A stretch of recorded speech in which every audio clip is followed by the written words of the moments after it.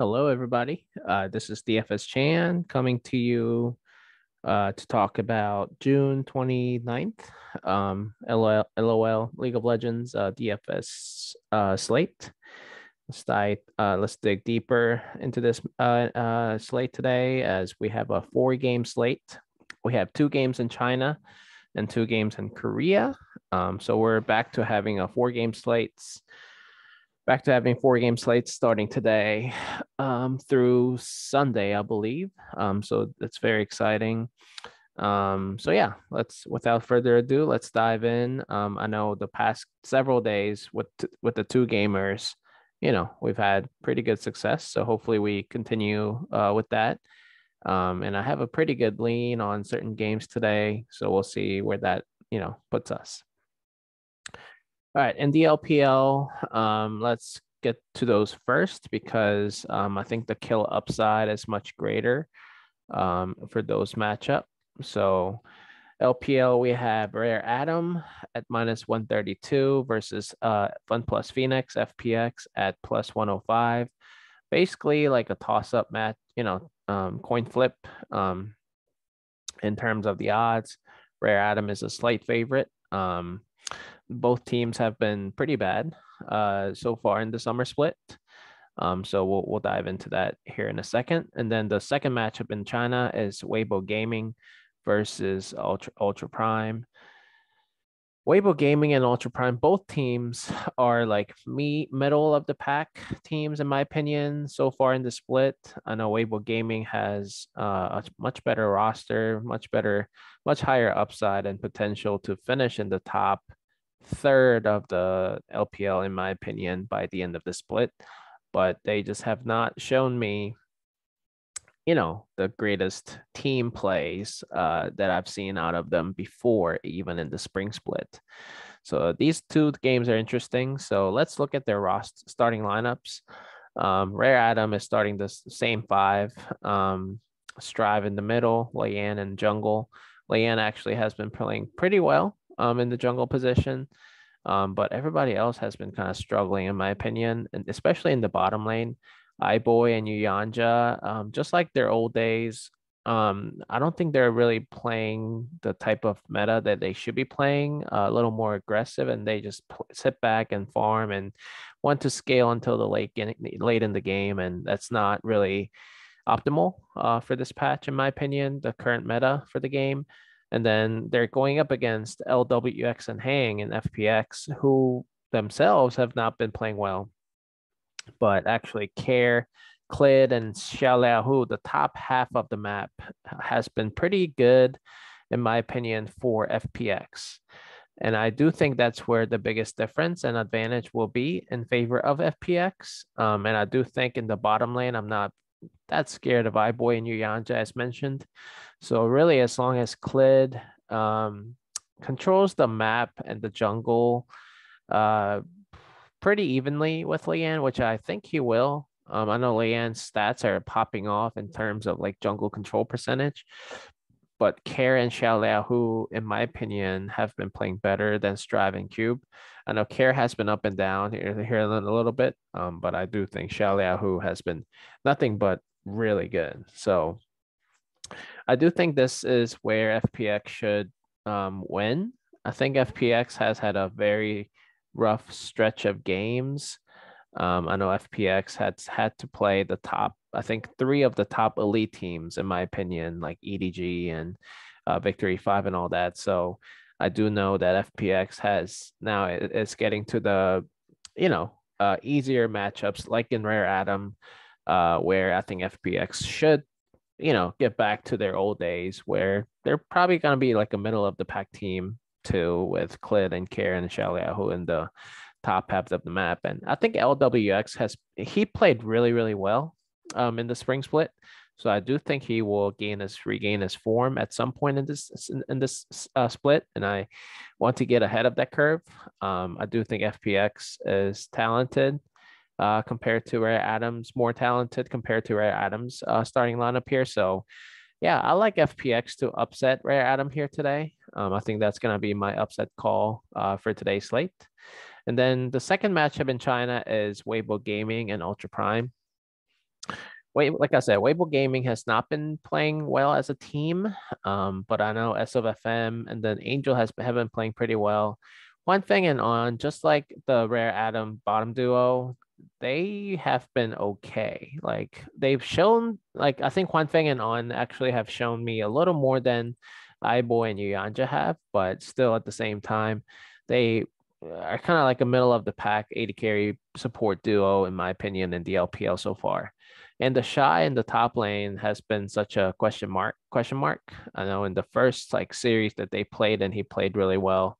And I know he's been preferring playing Kale, where he would scale late in the game. And same for One Thing and on. I think this whole team like still, like I said, stuck in the previous metas where they just want to farm. They're perfectly fine without making any, calls, early or in the middle of the game where they just sit back and want to farm and get to the late game, and hopefully they outscale the other team. So, and depending on the picks and bans, I think Weibo Gaming has, actually had that backfire against them. So I know other teams have noticed that and have kind of picked champions against that, advantage that Weibo Gaming likes to play with. And I do think that same thing is going to happen with Ultra Prime as long as in the bottom lane, Elk and Shoutzy play okay. So, and I only say that because Crying, actually, I've been very critical of Crying before, especially in the spring split. And then last year, for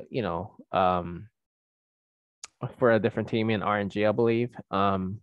Crying likes to play more of a utility support mid champions, but right now, I mean, that's perfectly fine. I think it fits him very well. I know Hacker is not one of my favorite junglers either. SOFM is not one of my favorite junglers either, but Hacker, I think he's okay. I mean, I think he is probably toward the bottom of the quality junglers in the LPL. And then Zoom has been okay too. He's not the same Zoom, that we know of, that used to play for JD Gaming, JDG. So I do think there are some question marks here throughout Ultra Prime's roster, but I actually do believe that Ultra Prime has been playing better as a team, like in team fights and stuff, where I've watched them play compared to Weibo Gaming. I do think individual laning wise, I think Weibo Gaming is better overall. Maybe with the exception of the bottom lane. And I do think Elk and Shoutzy, their form, will come up as well at some point in the split. And I want to get ahead of that as well. But in this meta, I mean, as long as I unless I see Weibo Gaming make adjustments and try to make plays around objectives and set up team fights in their favor, which I have not seen many times this split so far. I can definitely see a situation where Ultra Prime can upset Weibo Gaming here today. Weibo Gaming, I think, should win just based on the stats and the laning phase, but I think Ultra Prime plays better as a team unit, so I do think that can happen. So I think I'm still kind of torn as to what my final prediction is gonna be. I think Weibo Gaming should win, but I think Ultra Prime definitely has a good shot. I think, and then between the two LPL matchups, I saw the stats. I think here, 24.5. I think Weibo Gaming and Ultra Prime should be a more bloody matchup compared to Rare Adam FPX.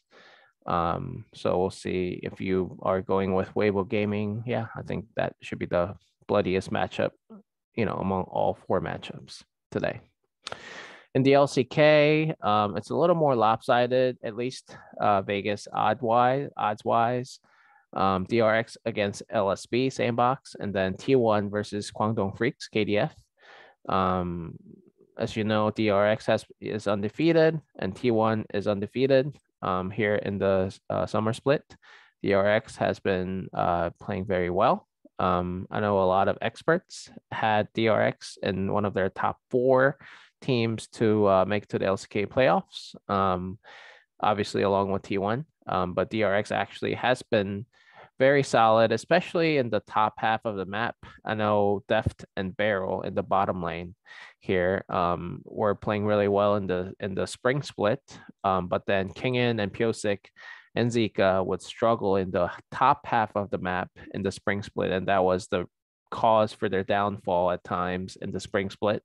But so far in the summer split, yeah, I mean, I actually think Kingen, Piosik, and Zika, the top half of the map for DRX, has been carrying the load for that team. Actually, I have seen some struggles for Deft and Barrel here in the summer split so far, but I think that may be caused by the fact that Deft had to start the split by playing remotely because he had COVID. But now that with one game back under his belt, playing in person in front of the crowd, I do think that will help them. Eventually, they'll regain the form that they are capable of, and the form came up, like I said, for Kingen and Piosik and Zika, and that's a huge plus. And frankly, that is where I do think DRX will definitely have a huge advantage over Dove, Kroko, and Closer there. I think Sandbox goes as Kroko goes. Kroko is a very good jungler, very young and talented. He can carry a team, at least, and maybe in one game, maybe in a series, but he needs help from other, his teammates. And Prince actually had a really good, solid first series, I believe, in the LCK summer split, but going up against experienced Deft and Barrel, I don't know if that, if Prince will be able to snowball from there.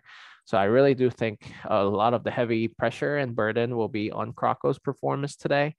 I can definitely see Sandbox maybe pull a game. But at the end of the day, I think DRX will win the series 2-1, just based on their recent form and based on the fact that they are a better team fighting team, in my opinion. And Sandbox, yeah, I mean, Sandbox likes to fight. They give up a lot of deaths so far in the summer split and the spring split. So I do think DRX's kill upside is pretty good comparatively compared to LCK teams, I guess, in general. So I do think DRX is a pretty good play if you think DRX will, win. But at the same time, I don't know. I don't know if you think that if you don't think DRX will win 2-0, maybe DRX wins 2-1. There's a good chance that Weibo Gaming can outscore DRX here today. Or Ultra Prime, depending on what your prediction is for that matchup. All right, last game of the slate. It's pretty simple. T1. I know they were struggling a little bit here early in the summer split, even though they won all of their games.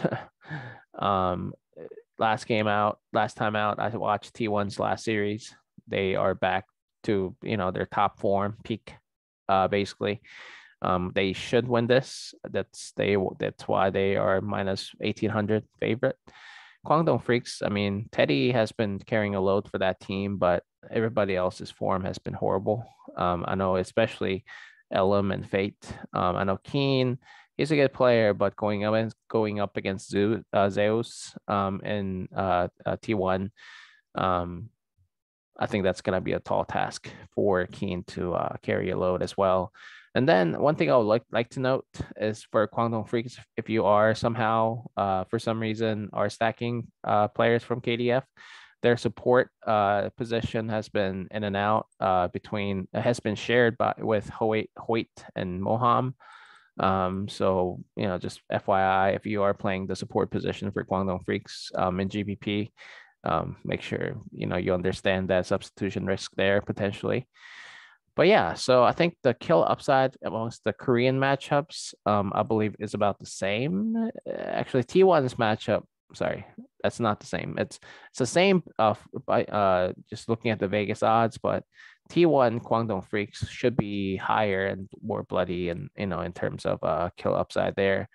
And then DRX Sandbox. So DRX Sandbox actually is rated as the lowest kill upside matchup here on the day today. I know that Weibo Gaming and Ultra Prime, the CKPM, the combined kills per minute metric is the highest compared to Rare Atom, and then Rare Atom FPX would be second, And Sandbox, no, sorry, D1 Quantum Freaks would be third, and the Sandbox DRX would be fourth in terms of, the kill upside potential.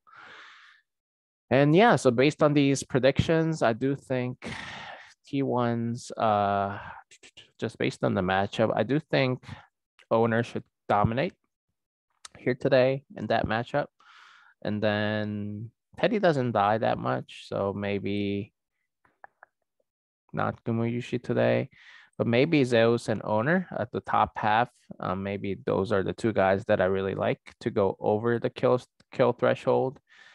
In terms of DRX, I don't really know if I like Deft because he likes to play Senna, like more of a supporting AD carry champion, and he doesn't get enough kills at times.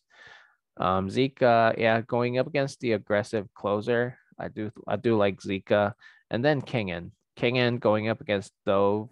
Dove, I think Kingen and Zika are my two favorite guys there. And then Weibo Gaming, if you think they'll win, yeah, I mean, it has to go with Crying does not die often. So I'll have to go with Huanfeng or Huanfeng and SOFM because the jungle control percentage is much higher for Weibo Gaming. And then Huanfeng over Elk because Huanfeng likes to late scale, like I said, and get a lot of kills, toward late in the game.